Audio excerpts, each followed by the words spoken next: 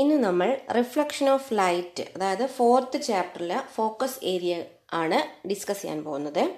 അപ്പോൾ അതിൽ ആദ്യം പറയുന്നത് റിഫ്ലക്ഷൻ. എന്താണ് റിഫ്ലക്ഷൻ എന്നുള്ളത് പേജ് നമ്പർ 79 ആ ഒരു ഫസ്റ്റ് പാരഗ്രാഫിലുള്ള ഒരു ചെറിയ സെൻറ്റൻസാണ് റിഫ്ലക്ഷൻ എന്താണ് എന്ന് പറയുന്നത്. നോക്കൂ. Light falling on the surface of an object comes back to the same medium. This is reflection of light. Reflection of lightന്റെ definition ആണ് ഈ പറഞ്ഞത്. അത് അണ്ടർലൈൻ ചെയ്ത് വെക്കുക. Light falling on the surface of an object comes back to the same medium. This is reflection of light. Okay. അപ്പോൾ അതിൻ്റെ ഒരു എക്സാമ്പിളാണ് ഇവിടെ കാണിച്ചിരിക്കുന്നത് അല്ലേ. ഒരു പ്ലെയിൻ മിറർ ഉണ്ട്. ആ മിററിലേക്ക് ലൈറ്റ് ഫോൾ ചെയ്യുന്നു. ആ ഫോളോ ചെയ്ത ലൈറ്റ് ഇവിടെ തട്ടി റിഫ്ലക്റ്റ് ചെയ്ത് അതേ മീഡിയത്തിലേക്ക് തന്നെ തിരിച്ചു പോകുന്നു. ഓക്കെ. ഈ മീഡിയം എയർ ആണ്. ഇത് മറ്റെന്തോ ഒരു സ്മൂത്ത് ആയിട്ടുള്ള സർഫസ് ആണ്. ഇവിടെ പ്ലെയിൻ മിറർ ആണത് അല്ലേ, പ്ലെയിൻ മിറർ. ഓക്കെ. അപ്പോൾ ഈ ഒരു ഇൻസിഡൻറ്റ് റേ വന്നിട്ട് അത് എന്ത് ചെയ്യുന്നു, തിരിച്ച് അതേ മീഡിയത്തിലേക്ക് തന്നെ പോവുകയാണ് ചെയ്യുന്നത്. ഇതിനെയാണ് റിഫ്ലക്ഷൻ എന്ന് പറയുന്നത്. അപ്പോൾ ഫസ്റ്റ് ഫോക്കസ് ഏരിയയിൽ പറഞ്ഞിരിക്കുന്ന reflection. Next loss of reflection ആണ് അടുത്ത focus area. Loss of reflection അതാണ് പേജ് നമ്പർ 80 കൊടുത്തിരിക്കുന്നത്. നോക്കൂ.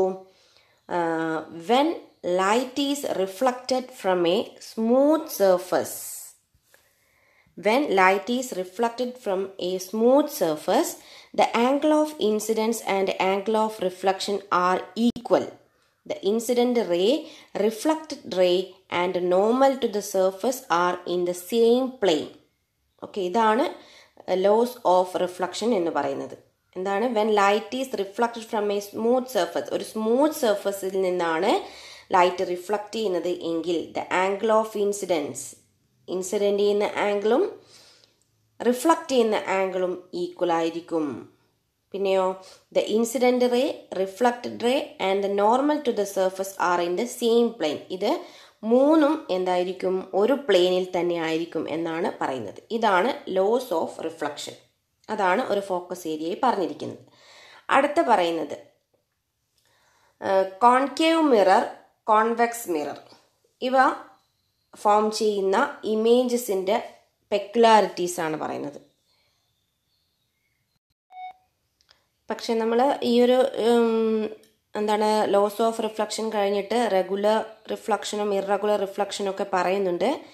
ഫോക്കസ് ഏരിയയിൽ അത് പറയുന്നില്ലെങ്കിലും ജസ്റ്റ് ഒന്ന് വായിച്ച് നോക്കുക ആ ഭാഗങ്ങളൊക്കെ. ഓക്കെ.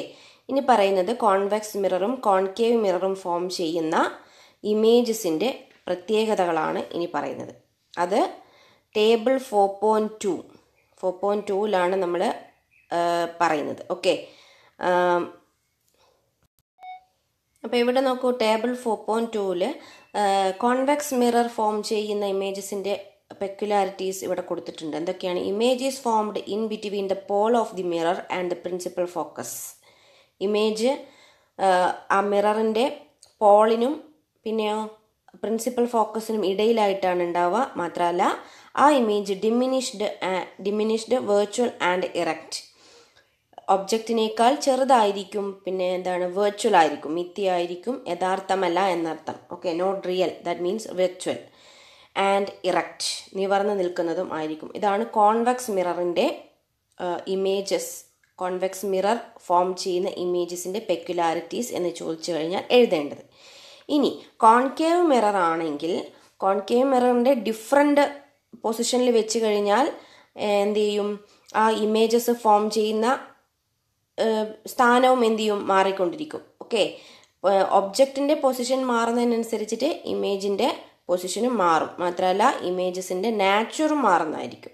അതാണ് നമ്മൾ ടേബിൾ 4.2 ഇവിടെ പറഞ്ഞിരിക്കുന്നത്. ഓക്കെ. അത് നമ്മൾ ഡീറ്റെയിൽഡ് ആയിട്ട് നമ്മുടെ ആ 4th ചാപ്റ്ററിൻ്റെ ക്ലാസ് ഡീറ്റെയിൽഡ് ആയിട്ട് ഉണ്ടായിരുന്നു. വേണമെങ്കിൽ ആ ക്ലാസ്സിൻ്റെ ലിങ്ക് ഞാൻ താഴെ ഡിസ്ക്രിപ്ഷൻ ബോക്സിൽ കൊടുക്കാം. അതൊന്ന് കണ്ടു നോക്കിയാൽ കൂടുതലായിട്ട് നിങ്ങൾക്ക് പഠിച്ചെടുക്കാൻ പറ്റും. ഓക്കെ.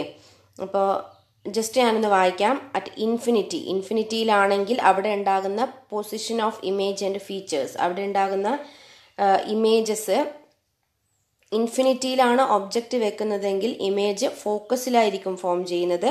മാത്രമല്ല ആ ഇമേജ് റിയൽ ആയിരിക്കും, ഇൻവേർട്ടഡ് ആയിരിക്കും, സ്മോൾ ആയിരിക്കും.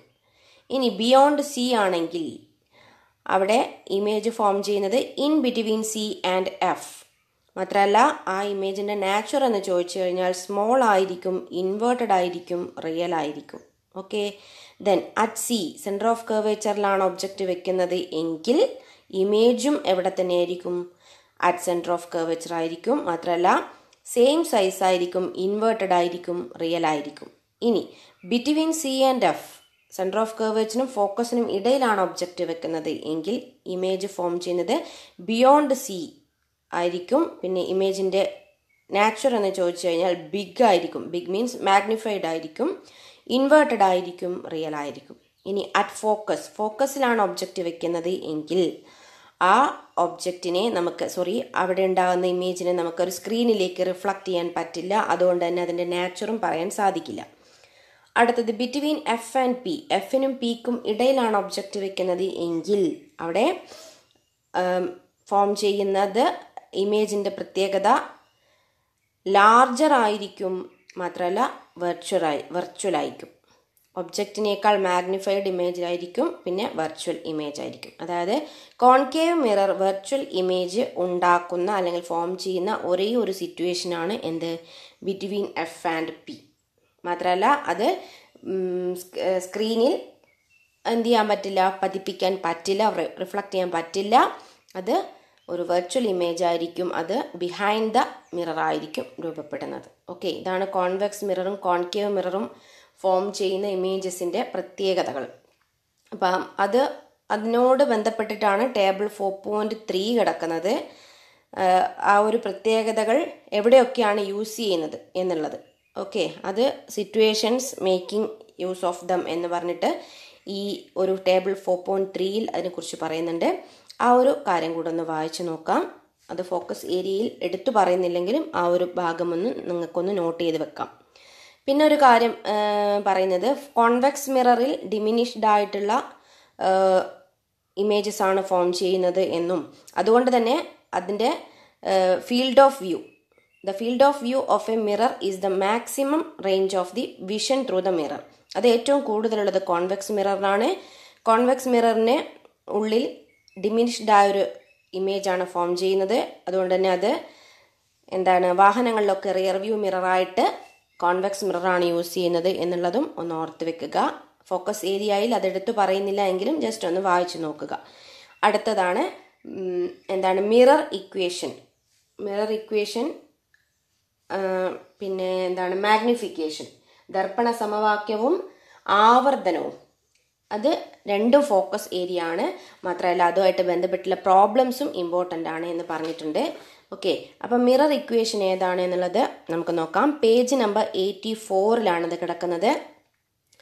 അതിൽ F = uv / u + v അതാണ് ഫോക്കൽ ലെങ്ത്. മിറർ ഇക്വേഷൻ എന്ന് പറഞ്ഞു കഴിഞ്ഞാൽ focal length, then u the distance between object and mirror, v the distance between image and mirror, f means focal length. ഇത് മൂന്നും relate ചെയ്തിരിക്കുന്ന ഇക്വേഷനാണ് mirror equation അല്ലെങ്കിൽ ദർപ്പണ സമവാക്യം. അത് പേജ് നമ്പർ 84 കിടക്കുന്നത്.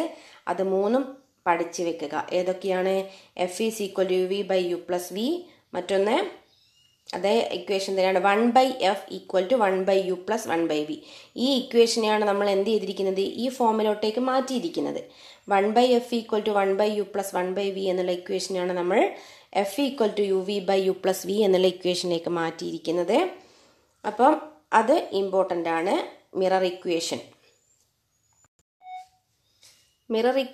1/f = 1/u + 1/v ആണ്. 1/u = 1/f - 1/v എന്നും 1/v = 1/f - 1/u എന്നും ഇതിലൂടെ നമുക്ക് ഉണ്ടാക്കിയെടുക്കാം. അപ്പോൾ ഇതുമായിട്ട് ബന്ധപ്പെട്ടുള്ള പ്രോബ്ലംസ് ചോദിക്കാനുള്ള പോസിബിലിറ്റീസ് വളരെ കൂടുതലാണ്. കാരണം അത് ഫോക്കസ് ഏരിയയിൽ എടുത്തു പറയുന്നുണ്ട്. എന്താണ് മിറർ ഇക്വേഷൻ, മാഗ്നിഫിക്കേഷൻ ഇതുമായിട്ട് റിലേറ്റ് ചെയ്തിരിക്കുന്ന പ്രോബ്ലംസ് എന്ന് ഫോക്കസ് ഏരിയയിൽ എടുത്തു പറഞ്ഞിട്ടുണ്ട്. അതുകൊണ്ട് തന്നെ ആ ചാപ്റ്ററിലെ ആ ഭാഗങ്ങൾ നിങ്ങൾ കൂടുതലായിട്ടൊന്ന് മനസ്സിരുത്തി പഠിക്കണം. നമ്മൾ കൂടുതൽ ക്വസ്റ്റ്യൻസ്, ഇതിപ്പോൾ ഫോക്കസ് ഏരിയ ജസ്റ്റ് പറയുന്നു എന്ന് മാത്രം, ഇതിൻ്റെ കൂടുതൽ ക്വസ്റ്റ്യൻസ് ഇനി വരുന്ന വീഡിയോസിൽ അപ്ലോഡ് ചെയ്യുന്നതായിരിക്കും. അതൊക്കെ ഒന്ന് ഫോളോ ചെയ്ത് കഴിഞ്ഞാൽ നമുക്ക് നല്ല മാർക്ക് ഫിസിക്സിൽ വാങ്ങിയെടുക്കാൻ സാധിക്കും. അടുത്തതായി ഫോക്കസ് ഏരിയയിൽ പറഞ്ഞിരിക്കുന്നത് new Cartesian sign കൺവെൻഷനാണ്. New Cartesian ചിഹ്ന രീതി. ഓക്കെ, അതൊന്ന് പഠിച്ചു വെക്കുക. In all experiments related to lenses and mirrors, the distances are measured in the same way as in graph. ഒരു ഗ്രാഫിലുള്ളതുപോലെയാണ് എന്ത് ചെയ്യുന്നത്, ഡിസ്റ്റൻസ് മെഷർ ചെയ്യുന്നത്. Distances are measured considering the pole of the mirror as the origin. ഒറിജിനായിട്ട് പോളിനെയാണ് നമ്മൾ consider ചെയ്യേണ്ടത്. ഇതാണ് Paul. Okay, ഈ ഒരു ഭാഗം എടുത്ത് ഈ ഒരു ടെക്സ്റ്റിലുള്ള ഈ ഒരു പിക്ചർ ആണെങ്കിൽ ഇതാണ് പോൾ. ഓക്കെ, ഇനി those measured to the right from origin are positive and those in the opposite direction are negative. ഈ പോളിൽ നിന്ന് ഇടത്തോട്ടേക്ക് അളക്കുന്ന, ലെഫ്റ്റിലേക്ക് മെഷർ ചെയ്യുന്ന എല്ലാ മെഷർമെൻറ്റിനും നമ്മൾ നെഗറ്റീവ് സൈൻ കൊടുക്കണം. ഇവിടെ നിന്നും റൈറ്റിലോട്ടേക്ക് അളക്കുന്ന എല്ലാ അളവുകൾക്കും നമ്മൾ പോസിറ്റീവ് സൈൻ കൊടുക്കണം. പിന്നെയോ distances measured upwards from X axis are positive and those downwards are negative. The incident ray is to be considered as traveling from left to right. അതൊരു ഗ്രാഫായിട്ട് കൺസിഡർ ചെയ്യുകയാണെങ്കിൽ ഇവിടെ നിന്ന് മുകളിലോട്ടേക്ക് അളക്കുന്ന അളവുകൾക്ക് പോസിറ്റീവും, അതായത് ഒബ്ജക്റ്റിൻ്റെ ഹൈറ്റ് എന്നൊക്കെ തന്നു കഴിഞ്ഞാൽ അവിടെ പോസിറ്റീവായിട്ട് എടുക്കണം. ഇനി താഴോട്ടേക്ക് അളക്കുന്ന അളവുകൾക്ക് നെഗറ്റീവ് സൈൻ കൊടുക്കണം. എന്ന് പറഞ്ഞു കഴിഞ്ഞാൽ ഇമേജസിൻ്റെ ഹൈറ്റൊക്കെ ആയിരിക്കും താഴോട്ടേക്ക് വരുന്നത് അല്ലേ, അത് നെഗറ്റീവായിട്ട് നമ്മൾ എടുക്കണം. ഈ ന്യൂ കാർട്ടീഷ്യൻ സൈൻ കൺവെൻഷൻ എന്നുള്ള ആ ഒരു കോൺസെപ്റ്റ് മുഴുവൻ ഈ ഒരു പിക്ചറിൽ അടങ്ങിയിട്ടുണ്ട്. ഫിഗർ 4.6 നോക്കൂ. ഡിസ്റ്റൻസ് ടുവാർഡ്സ് ലെഫ്റ്റ് ബ്രാക്കറ്റ് കൊടുത്തിട്ടുണ്ട് നെഗറ്റീവ്. ദെൻ ഹൈറ്റ് അപ്വാർഡ്സ് മുകളിലേക്ക് അളക്കുന്നത് പോസിറ്റീവ്. Then ഡൗൺവാർഡ്സ് negative. പിന്നെ ഡിസ്റ്റൻസ് ടുവാർഡ്സ് റൈറ്റിലോട്ടേക്കുള്ള അളവുകൾക്ക് പോസിറ്റീവ് ആണെന്ന് ഒക്കെ കൊടുത്തിട്ടുണ്ട്. ഇതാണ് ന്യൂ കാർട്ടീഷ്യൻ സൈൻ കൺവെൻഷൻ. അപ്പോൾ ഇത് വെച്ചിട്ട് പ്രോബ്ലംസ് വരാനുള്ള സാധ്യതയുണ്ട്. കാരണം ന്യൂ കാർട്ടീഷ്യൻ സൈൻ കൺവെൻഷൻ മെയിനായിട്ട് യൂസ് ചെയ്യുന്നത് പ്രോബ്ലത്തിനാണല്ലോ. അപ്പോൾ അത് വെച്ചിട്ടുള്ള പ്രോബ്ലംസ് ഒന്ന് ചെയ്ത് പഠിക്കുക. പേജ് നമ്പർ 86 ആ പ്രോബ്ലം പറയുന്നുണ്ട്. കൂടുതലായിട്ടുള്ള പ്രോബ്ലംസ് നമ്മൾ ഇനി വരുന്ന വീഡിയോസിൽ അല്ലെങ്കിൽ ഇനി വരുന്ന ക്ലാസ്സിൽ ഞാൻ അപ്ലോഡ് ചെയ്യുന്നതായിരിക്കും. കൂടുതൽ ക്വസ്റ്റ്യൻ പേപ്പേഴ്സിൽ നിന്ന് എടുത്തിരിക്കുന്ന ക്വസ്റ്റ്യൻസ് നിങ്ങൾക്ക് ഞാൻ ഷെയർ ചെയ്യുന്നതായിരിക്കും. അപ്പോൾ ഈ കാര്യങ്ങളൊക്കെയാണ് ഫോക്കസ് ഏരിയ ആയിട്ട് 4th ചാപ്റ്ററിൽ പറഞ്ഞിരിക്കുന്നത്. അപ്പം ഈ ഒരു പോർഷൻസ് ഇപ്പം നമ്മൾ ഡിസ്കസ് ചെയ്തിരിക്കുന്ന പോർഷൻസ് എന്ത് ചെയ്യാം, കൂടുതൽ സ്ട്രെസ് ചെയ്തുകൊണ്ട് പഠിക്കുക. ബാക്കിയുള്ള പോർഷൻസൊക്കെ ഒന്ന് വായിച്ചു നോക്കാം. ഈ മാഗ്നിഫിക്കേഷൻ അതുപോലെ ന്യൂ കാർട്ടീഷ്യൻ സൈൻ കൺവെൻഷനൊക്കെ നമ്മൾ ഡീറ്റെയിൽഡ് ആയിട്ടുള്ള ക്ലാസ് ഇതിനു മുന്നേ അപ്ലോഡ് ചെയ്തിരുന്നു. ആ ക്ലാസ്സിൻ്റെ ലിങ്ക് ഞാൻ നിങ്ങൾക്ക് ഡിസ്ക്രിപ്ഷൻ ബോക്സിൽ കൊടുക്കാം. അപ്പോൾ 4th ചാപ്റ്ററിൻ്റെ ഫോക്കസ് ഏരിയാസ് നമ്മൾ ഡിസ്കസ് ചെയ്ത് കഴിഞ്ഞു. ഇനി അടുത്ത വീഡിയോയിൽ 5ാമത്തെ ചാപ്റ്ററിൻ്റെ ഫോക്കസ് ഏരിയ നമ്മൾ ഡിസ്കസ് ചെയ്യുന്നതായിരിക്കും. Okay, thank you for watching.